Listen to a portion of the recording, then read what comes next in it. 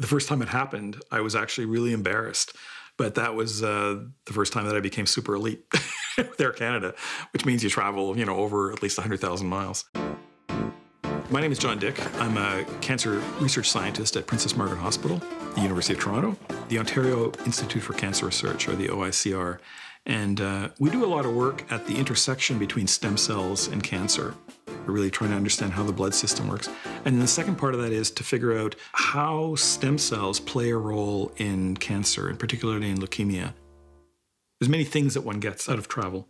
I grew up on a farm. I went to a one-room school. When you travel around, I know people, know scientists from all over the world. There's a lot of places I go to where my colleagues, their parents were, academics in some form or other, or, they clearly came from the sort of the intellectual elite.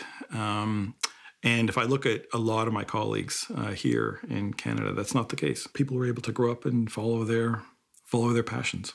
And I think that speaks a lot to what we've created in this country to accommodate that. My lab is an international effort, right? My lab is not me. My lab is the students and postdocs and technicians and research associates that are in that lab, and they come from all parts of the world. And that, I think, creates the healthy dynamic for my lab as well. It's not insular. It's not just a local way of thinking. I only get those students by the exposure. If I talk at a conference in Shanghai or Heidelberg, that, there's either supervisors or students that are in the audience, and they're going to go, oh, I really like that, and I want to do my next set of training in Toronto. I spent the first 15 years of my career at Sick Kids, and every day when I walked in, just the way our lab was, I'd often walk through the corridor through the oncology ward, and you see these little kids running around that have no hair, they're linked up to IVs, but for the most part, are really happy. These little kids are just running around. It focuses your attention. It focuses your mind that this isn't just a theoretical. It's not just a puzzle. It's not just a cool thing to do, but there's actually an end game.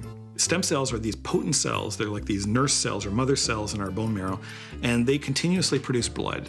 Stem cells are rare. They're like one cell in a million. So if I look in your bone marrow, many of those cells look the same under the microscope. There's no way of distinguishing this one from that one. So in the back of our mind, we've had this, this is an experiment that's likely not going to work. But if it does, it'd be really cool. So it took us about a year, almost 8 or 9 months to put the system all together. And, it worked the very first time. I can now have a million cells, or tens of millions of cells, run them through a special machine and put the 99.99% of cells into one test tube. And the remaining cells, the rare ones in this test tube, take both of them and transplant them into our mice. These ones will never cause blood to grow in a mouse. This ones will do very potently for the lifetime of the mouse. Well, what about leukemia? Every cell, people typically thought that, every cell is equally bad. We could then, basically do that experiment and actually give the proof that there was such a thing as a stem cell for cancer. The problem is that these leukemia stem cells, these stem cells that are driving leukemia, actually are dormant. And so they could be swimming in a sea of chemotherapy agents, and they're not going to be touched by it. Patient comes in, they're treated with these drugs.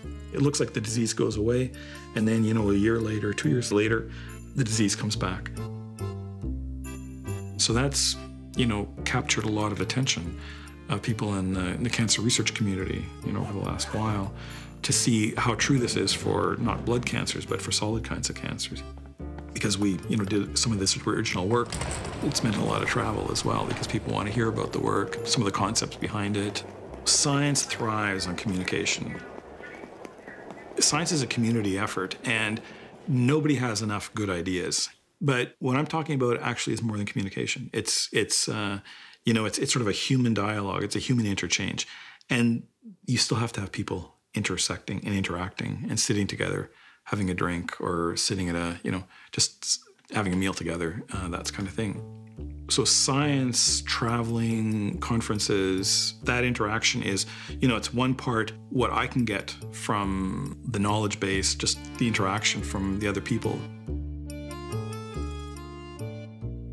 And I just love science. I love experiments. I love being in the lab and discovering things that are new.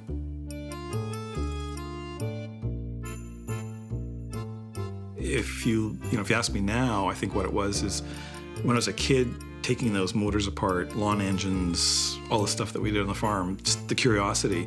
I think what I realized was that it was just curiosity as well that was really the driver. And I was able to take advantage of it. I was able to fulfill that part of what I wanted to do.